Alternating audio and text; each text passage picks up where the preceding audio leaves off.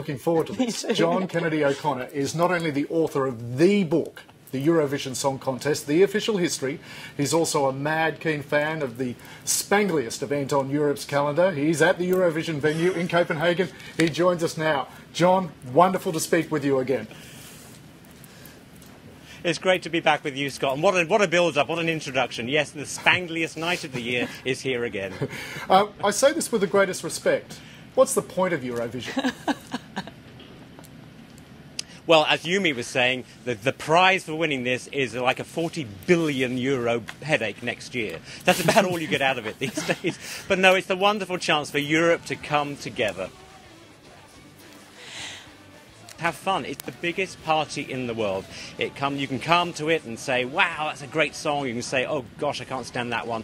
And whatever your opinion is, it's completely legitimate. It's just a great time to get together and have some fun. Okay, I'm going to play the devil's advocate here because that's just the role for Scott and I in the studio here, John. We can pay out these acts and say they're trashy and have a laugh, but ABBA won Eurovision in 1974 for Waterloo, yes. So they made it. Celine Dion's also won, Julio Iglesias. So you'd have to say this is also a bit of a kind of, stomping ground for new talent. It can be, absolutely. Now, in fairness, let's not pretend otherwise. It has been the death knell for several singers as well. I mean, Engelbert Humperdinck, Bonnie Tyler, they've never been heard of again. But no, you're absolutely right. And of course, they were celebrating the 40th anniversary of ABBA's victory this year. And don't forget, Olivia Newton-John's been here, Gina G's been here. Australia's had a lot to do with Eurovision over the years. And has something to do with this year as well, John, with Jessica Mauboy performing there, not in the official competition, but nonetheless performing there. What do we have to do to get Australia in Eurovision? And don't say move the continent closer to Europe. Well, now, it's funny you should say that, Scott, because if you actually watch the second semi-final, Australia are doing exactly that.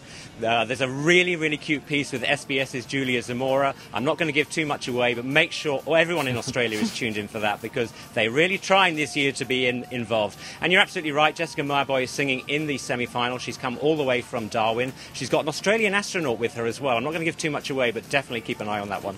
All right. John, give us a sense of what it's like to be there at Eurovision. That media centre's massive. I can only imagine the life that goes on outside this competition of fans and people coming to watch. Just paint us a picture of what it's like to be there.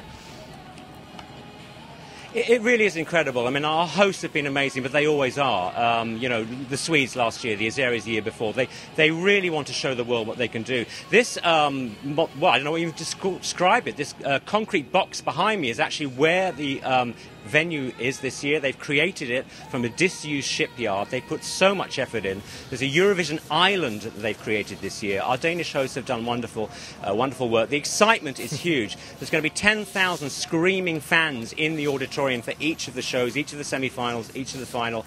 I'm commentating this year for San Marino. Thank you so much for including Valentina in your montage there. It's our first time ever in the Eurovision final. And here is San Marino, population of 32,000, competing against Russia, population of 250 million. You can only get that in Eurovision.